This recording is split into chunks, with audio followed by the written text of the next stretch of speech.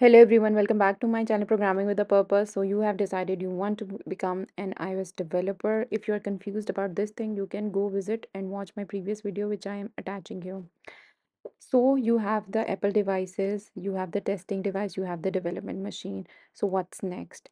So if you do not have the testing machine, you can start working on Xcode with a simulator, which is great for testing a lot of functionalities apart from some of the functionalities like the hardware such as camera and lidar and few other functionalities will not work if you are not going to test your code on a regular I iOS device like iPhone or watch or your iPad.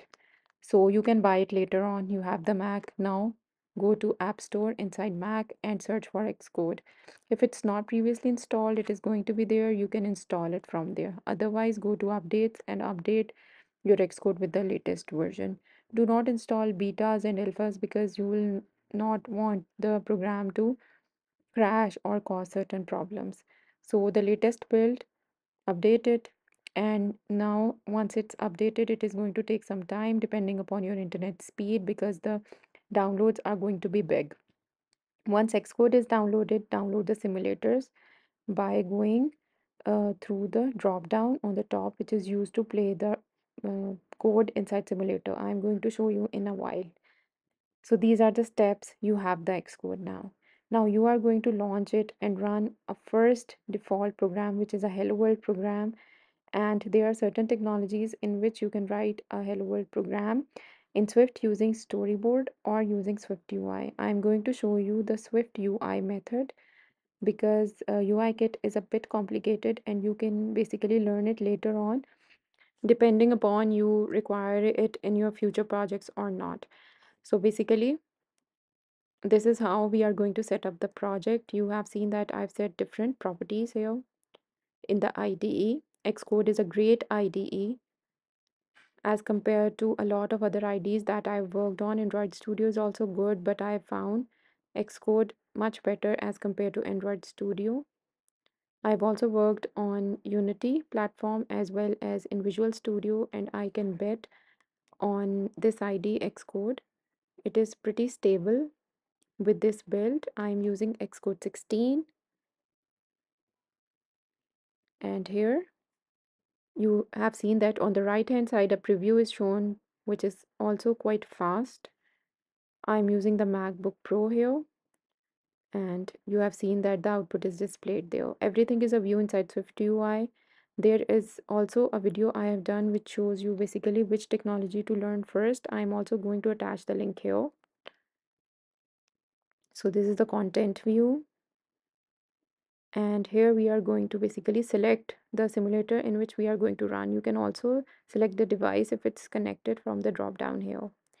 And there are some other settings which are going to use when you are going to build this app into an IPA or upload it to App Store. So this is how we are going to play it. It is going to be played inside a simulator. We have selected the iPhone 15 Pro simulator here. The simulator is also quite good and you can test a lot of features inside the simulator. Here I am showing you some quick features inside the Xcode. You can obviously watch detailed videos to understand and get basically familiar with this IDE. So here I am basically creating a breakpoint, and the breakpoint can be created even after running the app inside simulator. You do not need to basically rebuild it. You can create breakpoints on the run. So here on the bottom side of the window, you can see here that this is how we are stepping through the code, and a window is shown which is going to show you the all of the values of the variable, just like a watch window. And on the right hand side on the bottom is basically the console. So this is just the basic debugging. Now you can also create a playground, which is a simple file that you can use to play around with different kinds of code here. So you can create a blank file, a game, a map, and a single view. So here I'm creating a blank file. So this name already exists. I'm going to rename it. And then I'm going to show you how you can write a simple line of Swift code there. You can follow all of my Swift tutorials which are at the beginner level to advanced concepts using this playground. I have also created all of these tutorials using Playground. I'm going to attach the link of the playlist in this video as well as in the description box. So this is, you can see here at the bottom, there is a console, and on the right hand side, it is going to show the value of the variables. So we have created a simple variable greeting and we have assigned it a string value of hello playground, and here we are printing this value. So I'm just showing you here the basic steps you need to require, or different phases you are going to go through to become a pro iOS developer. So you can see here on the right hand side and on the bottom, the outputs are displayed. So this is how the playground is working inside the Xcode. You can save this file anywhere and then you can obviously open it and play around with the code and create your raw logics here as well, even if you are developing a complete application. Once you have got a hang of the syntax and a basically know-how of Swift and Swift UI, start building applications. Start with a countdown timer, a simple calculator, a tic-tac-toe, a simple game, or a simple weather app with that uses an API. And after that, you can go to this website, CodeMentor. I'm not associated with this website in any way, but it has some great resources to get started to learn any language. You are going to select Swift projects and you can basically go through the description of each of the project. Start with an easy level and try medium and hard problems as well. I basically recommend you to do one problem from each set of difficulty level. And once you are done with it, it means that you are basically at the beginner level when you have done the easy and medium problem. Now you are going to proceed further. It is going to show you all of the steps to build a project, and it is going to also help you there. There is a discussion board for each of the problem, but the discussion board for this basically app is not quite helpful. It has like absurd comments. I think there is no regulation for comments here. You can ignore this section if it does not facilitate you into becoming a better developer. And then there are solutions as well. You can explore the solutions here. Next, learn about GitHub, what it is, how the control flow works, how you can add basically your code to it, and how you are going to maintain versions. It is very simple to use. I will also create a simple video over it, you can add your existing code to GitHub. So this is a link I'm going to post in the description box. It is showing you according to a certain technology, which is WebFX, but you are going to use it for Xcode.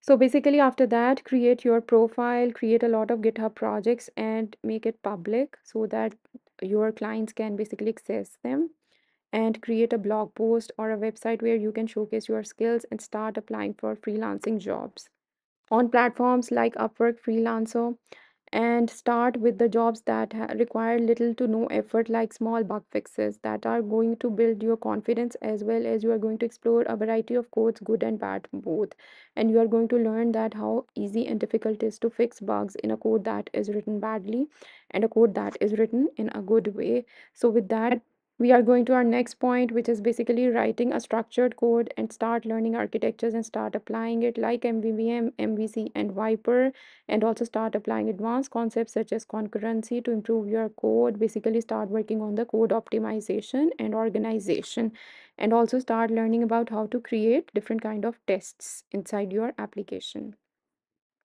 So when you reach that point, you'll be able to start applying for full-time roles, but start with least expected salary so that you'll be able to gain some confidence inside the iOS development field and start building your own apps. If you do not get a job, like it is taking some time, start learning and keep building your own apps and start uploading them on iOS store. So maybe you can become an entrepreneur and you do not need to basically dive direct into the job market. So after that, when you are comfortable with all of this, start practice exercising on websites like Codility, HackerRank, and LeetCode, and go through these websites, understand how they work. These are basically the websites that are used by majority of the companies to filter talent. So you can go through all of these websites in your free time and start basically doing the practice exercises and then start doing the timed questions. These are going to build your algorithmic skills on the top of Swift. So basically you will get comfortable with the language, you will get comfortable with the syntax, and you will be able to solve problems in a quicker manner. Before going for any job, practice some of the problems on these websites. I'm showing you all of these websites here. Also, I'm going to post the link of these websites in the description box. So you can do this even before applying for job interviews or along with that process. And you are going to observe that it has drastically improved your confidence as well as your problem solving skills on the top of Swift. So once you are at this point, start learning about human interface guidelines published by Apple on this website. Here you are going to see that how you are going to build app, what rules you are going to follow for different type of devices. If you do not follow these rules, most of the time Apple is going to give you an error while you have uploaded your app on the App Store, and it is not going to be approved. But usually people know about these guidelines that are designing your user interface, like the designers, UI UX designers. They know about these guidelines. But if even if you are confused and you want to build that app, go to that kind of app you are building. Suppose you are building a game or you are building a finance app. Find apps that are similar to your app and follow the layout that they are following. This is usually basically done by a lot of designers as well. Or you can basically study in depth the user interface guidelines here. So WWDC is the conference that is held annually by Apple, and it is usually live. Apple is going to basically present all of the development updates for the developers on their website as well as now on their YouTube channel. You are going to learn all about the new iOS version as well as the new basically OS and Swift versions and Xcode versions that they are going to release on this conference. And also there is going to be a special event at Apple Park that you can attend physically if you want to go. It is basically closed for this WWDC 24. So this is a very important event and not to be missed by any person who is going to make his or her career in iOS development. And last but not least, keep building your skills, update yourself with new tools and technologies, specifically the ML and AI side that is introduced by Apple and improved upon each year in WWDC.